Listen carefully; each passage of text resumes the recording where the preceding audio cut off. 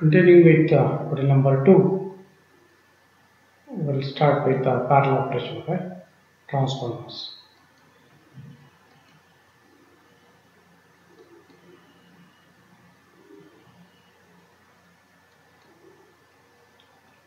What do you mean by parallel operation of the transformer?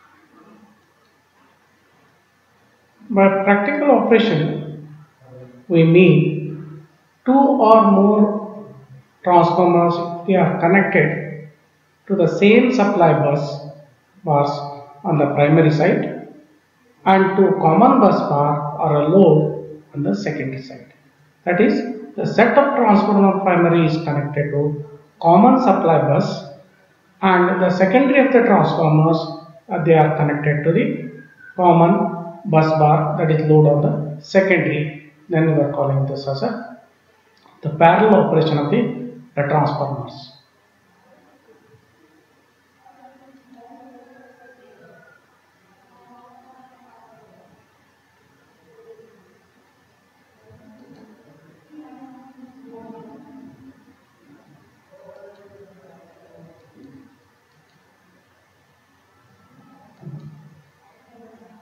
The reasons that necessitate parallel operation are as follows.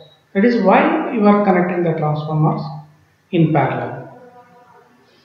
The first reason for connecting the transformer in parallel is non-availability of single large transformer to meet the total load requirement.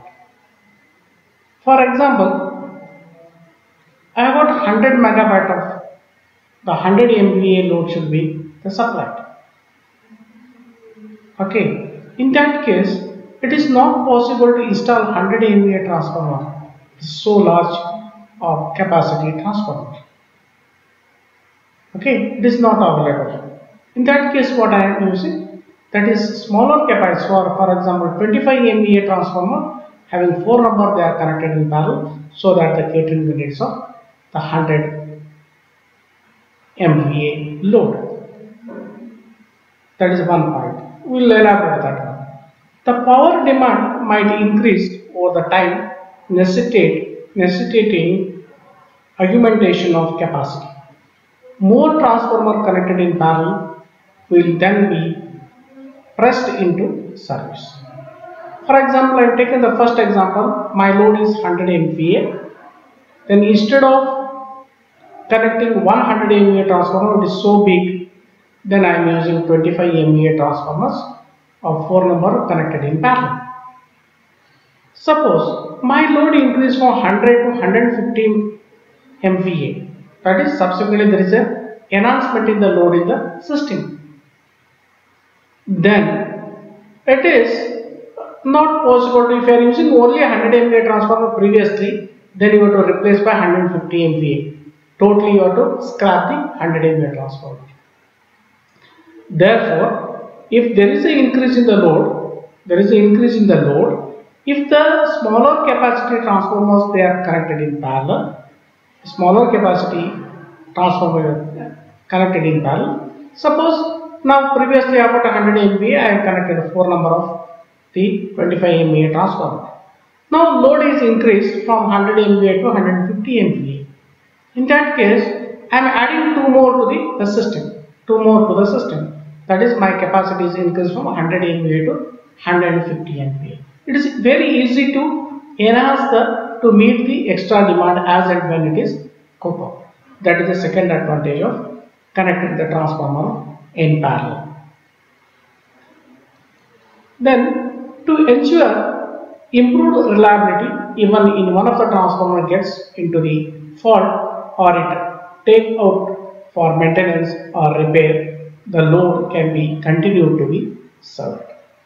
That is, once again I am using the same example. Suppose I have got 100 MVA load, then I have got meeting that 100 MVA load for a single 100 MVA transformer.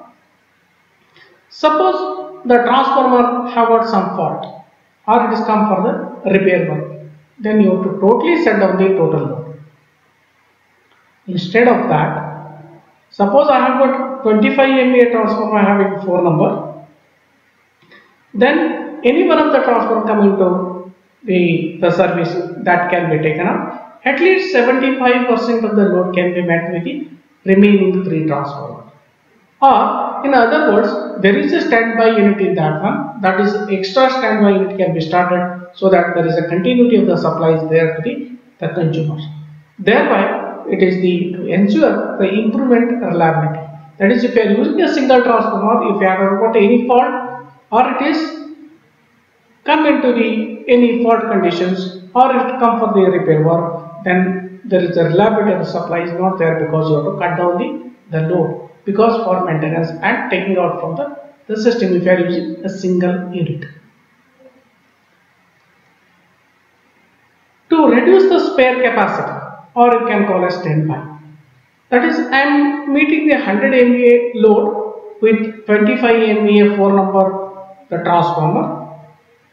Okay, then in case of the emergency, suppose any one transformer has got a fault or you have to take it from the service, then the extra 25 MVA, that what I am calling is a standby unit. Instead of 4 transformer, I am installing 5 transformer.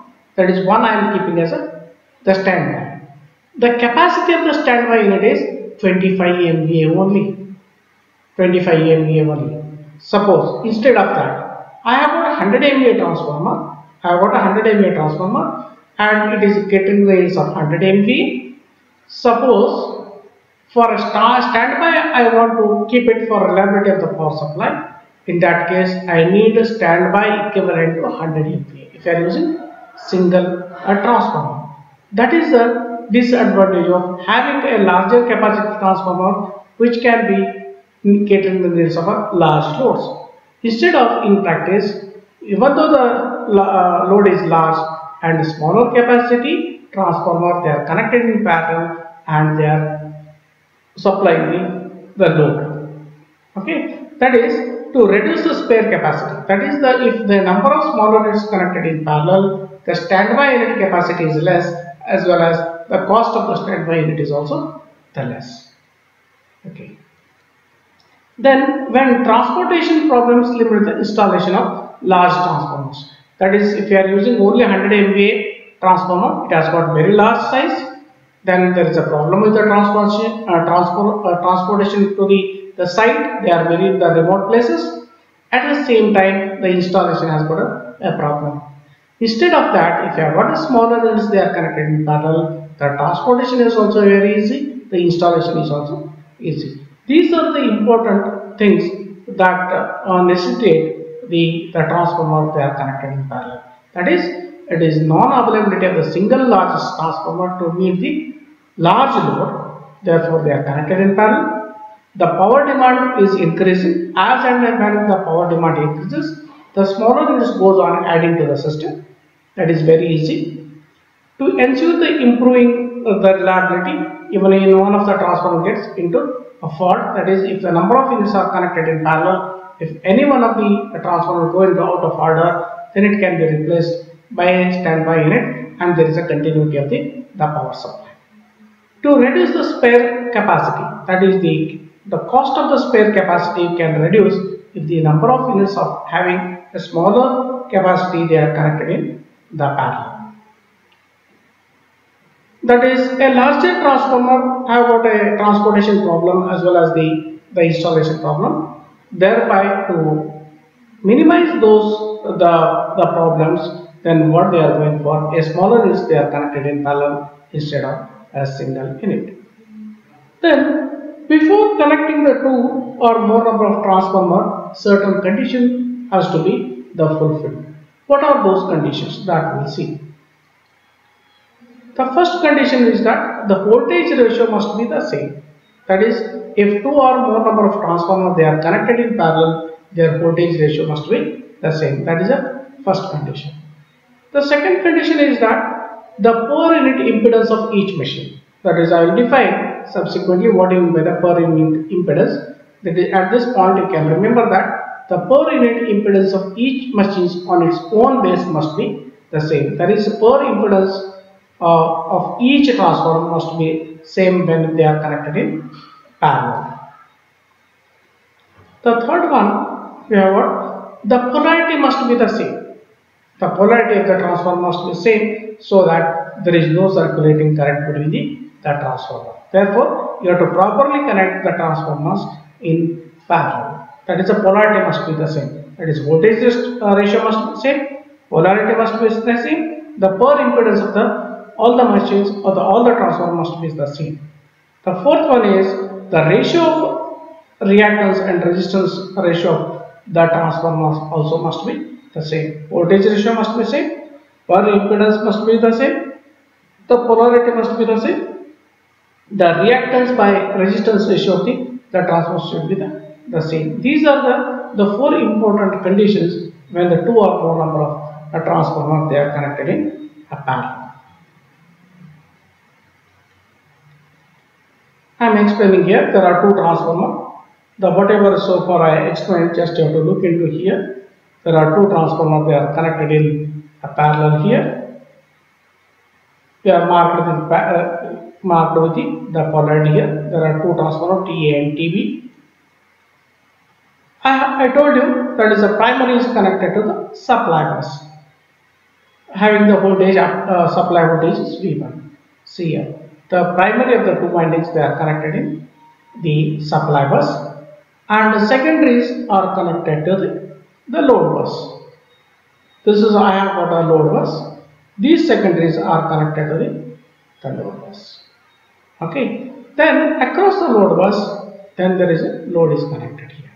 These are the induced voltage in the primary, E1 in the transformer TA and TB, and E2 are the induced voltages in the secondary of the transformer 1 and 2 or TA and TB, and the load is connected across the load bus, and they are supplying, this load is supplied by the two individual transformer IA and IB. Then the total current here is IA plus IB.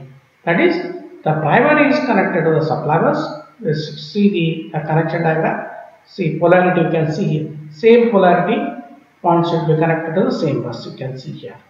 Here also you can see this is connected here. This is also connected here. There is a proper polarity. Then the voltage E1 and E1 must be same so that they are connected in parallel. Here ratio, here also the voltage must be the same.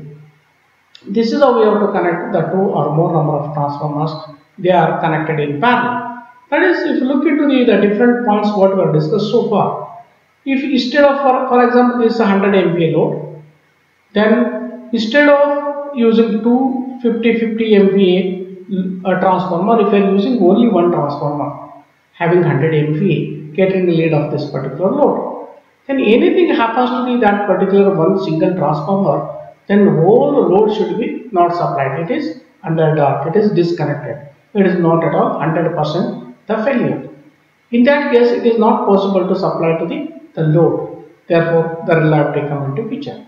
Instead of that, I have got the number of transformers they are connected in parallel. Suppose any one of the transformer goes into out of order, at least 50% of the load is shared by the one of the transformer which is connected in parallel. Otherwise, there is a standby unit which is connected here, that is caters the needs of the whichever there is a faulted transformer in the system connected in a parallel. Okay, that is how you are to connect the transformer to or more number of transformer in a parallel.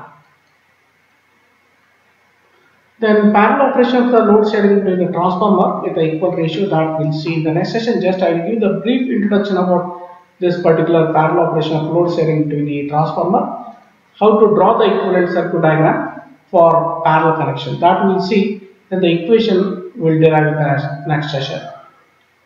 Always two transformers of equal voltage ratio are selected for working in a parallel. That is the first condition of parallel connection of the transformer. That is a voltage have got equal voltage ratio. This way one can avoid circulating current between the transformer. If you have got a different voltage ratio, instead of the current is flowing here to the load, in that case there should be some current which is flowing between the transformer. That current is called as the circulating current. If both have got the same potential or voltage ratio, then E2 and E2 they are exactly equal and opposite. But with respect to each other, the voltage is 0, so that there should not be any circulating current. If there is a mismatch between these voltages, in that case there is a possibility of the current which is flowing in between the transformer. That can be avoided. That is why what he is telling is that this way one can avoid the circulating current between the transformers. Load can be switched on subsequently to these buses. First you have to connect the transformer in parallel, subsequently you have to switch on to the load bus. Then while drawing this the parallel operation equation you have to derive, so that what is the load set by the individual transformer. For drawing the actual diagram connected in parallel of the transformer, once again we are using approximate equivalent circuit diagram of the transformer, neglecting the parallel branch circuit parameters, that is R0 and X0. The same thing is what is telling here, that is neglecting the parallel branch of the equivalent circuit can be shown in the figure that I will show you in the next diagram. Then the equivalent circuit is drawn in terms of secondary parameters. Usually it is drawn referred to the secondary side because the load is connected in the secondary. The equivalent circuit is drawn in terms of secondary terms. This may be further be simplified as shown here. That is, whatever the parallel connections were connected, subsequently the step by step will go on, you can reduce it. The first thing what I am considering is the transformer having the equal ratio. That is, both having the equal ratio. The voltage drop across the two transformers must be the same by virtue of the common connection, the input as well as the output ends. Because it is connected to common bus, therefore the voltage across the bus remains constant. Therefore, voltage drop across the two transformers must be the same by virtue of common connection at input as well as output ends. Okay, just I once again drawn the circuit diagram. Just I twisted, or just like I tilted this particular figure for accommodate the equivalent circuit diagram here. That is, there are two transformers A and B. The primary is connected here. You can see here this is first bus, second bus, that is a supply bus. This is a load bus. Just you can observe here, it is connected here. This also connected here. This here. And at the second side, you can observe here, this particular end is connected here, so that there is a it has to supply to this particular load. Just if you are drawing the same thing, these buses I am drawing here, that is supply bus, this is a load bus. Okay, then the transformer A can be represented by its equivalent impedance ZA or RA plus XA, that is equivalent resistance of the transformer A, equivalent reactance of the transformer. That is what our calling is ZA. That is connected between this and this end. That is what I am doing here is, see here, started here and it is ended here. Starting point here and ended here. Then once again there is the return path also, no? There is a return path also. Therefore, how exactly? That is the return path I have to do it. See here. Starting here, the current is flowing, this is connected across these two, and here it is the input side, that is one of the transformer. I'll draw and I'll show you how exactly it is drawn. That is the equivalent circuit diagram of the primary, refer to the secondary, it is drawn with RA and XA. Similarly, the XB is also drawn, that is RB and XB, that is the equivalent resistance and the impedance. Then this is the common bus, which is, then in the subsequent session we will look into how exactly the load is set between the two transformers in the next session.